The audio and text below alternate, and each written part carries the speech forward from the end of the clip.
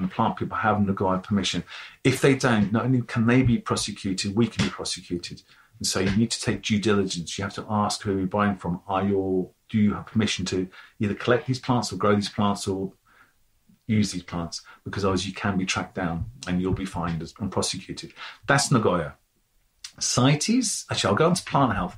As of December the 14th, all plants crossing into this country's border, and this is going to happen whatever happens, whether Brexit does or doesn't go ahead or whatever, they will need a phytosanitary certificate. All plant shipment, every single one will need a phyto. Furthermore, seeds, a lot of seeds will need phytos. For example, all conifer seeds will need phytosanitary certificates because they can carry pest and disease. Add a guess, same goes for lupins because they can carry virus. So you'll need phytos for that.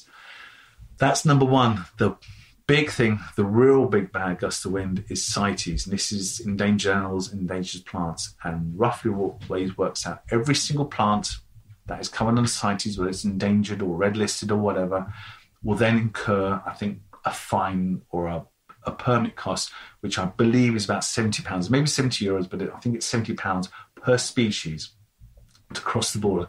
So, for example, all cacti come under CITES. So if you're buying in cacti, you'll need a phytosanitary certificate, you'll need an import license, you'll need to give customs 3 days notice, and for every species, and I suspect cultivar, because to have a cultivar from a species, you need the species in the first place, so I think they'll be covered as well, you've got to pay £70. So if you're buying 10 different types of cacti, 10 plants each, you're paying £700 for those 100 plants just to bring them over, plus phytos, plus everything else. This is going to change our industry upside down. Basically, DEFRA don't want people to bring and ship plants around. What they're worried about is Xylella. We just heard only the other day, which will be middle of March, there's been a Xylella outbreak in Portugal in the Algarve, and that came through on imported lavenders. It's really serious. It can damage food crops. DEFRA are paranoid about it.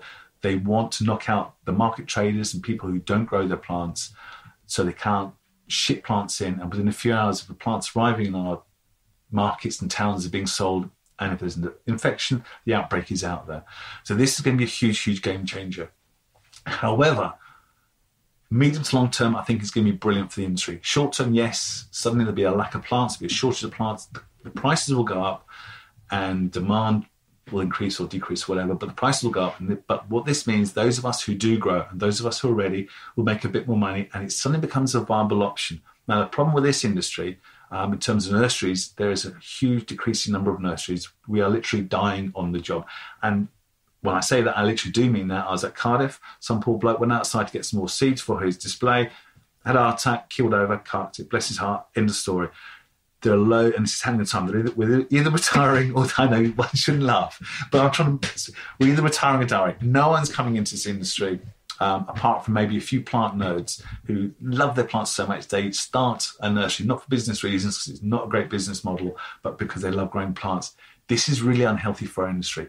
Now, if we start making a bit more money, people from outside the industry are going to look and go, hey, look, I fancy working outdoors. I don't particularly care about plants, but I like working with nature. I want to be outside. I want to feel the sun on me back. I'll start a nursery.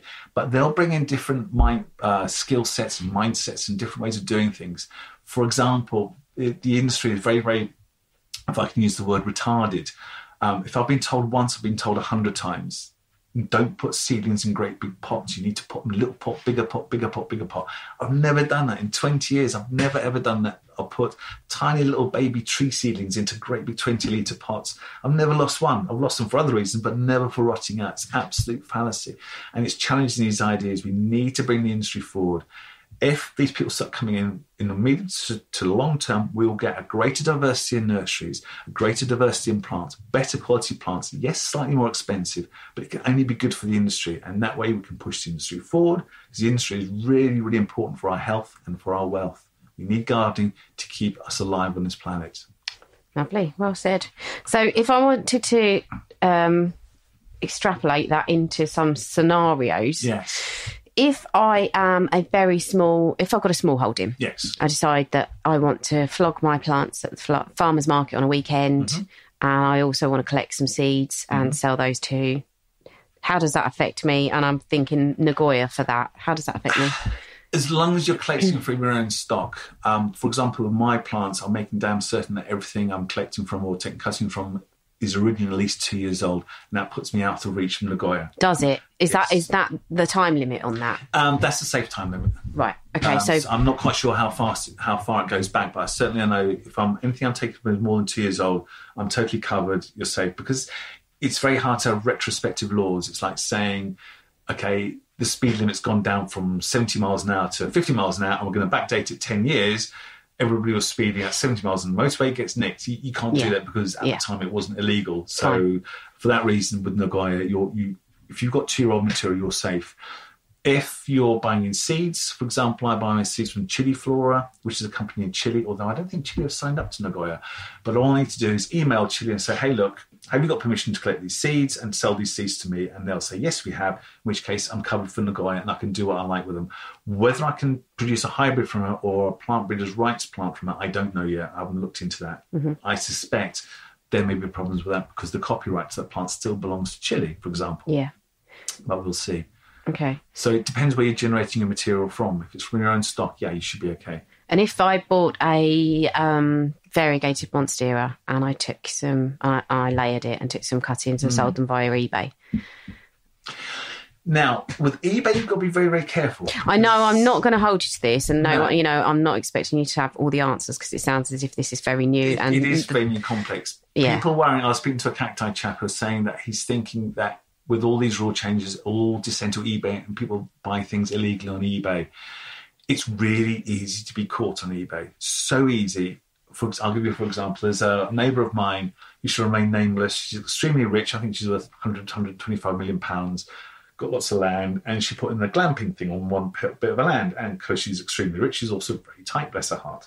So she didn't bother to get any relevant permits or permissions or what have you. Within about 3-4 months, they'd caught her because, of course, she had it on the website advertising glamping. And all they had to do was type in to Google glamping southeast. 7 names. Right, that one's got permission, that one's got permission, that one hasn't, and that one hasn't. Not knock on the door, you'll nick my son. And the same with eBay. If, say, you're selling, for example, Manihot carthenogensis, which, say, for example, is under CITES and it's endangered red list and you're not allowed to sell it, you've got to advertise it. All they've got to do is type in Manihot carthenogensis. He comes up, double check the address of the person. Are they registered to sell it? No, they're not. You're nicked. And I'll tell you what, we'll let you off half the fine if you tell us who your customers are, because we'll nick them as well. So I would suspect you've got to be careful doing that. Okay. So with the phyto certificates, again, say I'm buying, and again, I don't know if I am citing the right legislation here, but if I'm buying plants from the continent, so I might be a garden designer, imagine that, and I might deal with nurseries that are on the continent and they are shipping stuff to me. Yes. Who's responsible for checking it's got the right paperwork? Is it me or them? I don't know. I mean, I'll put a caveat here in this. What I'm saying, a lot of it is my opinion. It's information I've gleaned from various different sources. There isn't actually anybody yet who knows everything that's going on, because some of it's still being formulated, so a lot of it's guesswork. With the phytos, I don't know. Certainly you've got to make certain that you have the phytos in place. I assume the people who are selling the plants issued the phytos, because they're the ones who have to have it checked, because then their plant health people come and see them and check, he's free of disease, free of pests, here's your phyto, you can now sell these plants. I think you can get a license that covers you for a couple of months, so they don't have to check you every shipment. Was you never get anywhere. All you have to do is make certain that you have the correct documents when they come through to you. And DEFRA will check that. They've had a huge staff increase, a huge budget increase, and they're really going to get hot on plant movement. And don't think this isn't going to happen. This is going to happen. Right. So the bottom line, I think, is that we can definitely bank on prices going up of plants. I would have thought so, yes, certainly initially. I mean, at the end of the day, a lot of the plants that are mass-produced in certain countries who I won't mention, it's a recipe for disaster with pests and diseases, because they're literally it's like the busy leasies with the virus that destroyed the whole selection. But they are managed to mass-produce them at very, very cheap rates. And you're seeing business models where they don't care if the plants die because they don't sell a return, it's trying to sell them off. So the quality is poor. So you're paying for poor quality, basically. If you want a plant to last, it's like food. You can buy cheap food, which isn't particularly good for you, because everything has a reason why the price is the way it is. Something's cheap because there's a reason for it. Something's expensive because there's a reason for it. Same with plants. If the plants are cheap, there's a good reason. They're probably not good quality. They're probably not properly grown. They may have loads of chemicals in them, which if you're trying to do a wildlife garden is not good. I think a few years ago when they were pushing wild flowers for bees and what have you, all the mass-produced wildflower plants were riddled with insecticides, pesticides and everything else, which basically killed the bees. So what you're doing is buying plants to kill your bees. Yeah. The complete opposite of what we're trying to do. So again, there's a reason for it.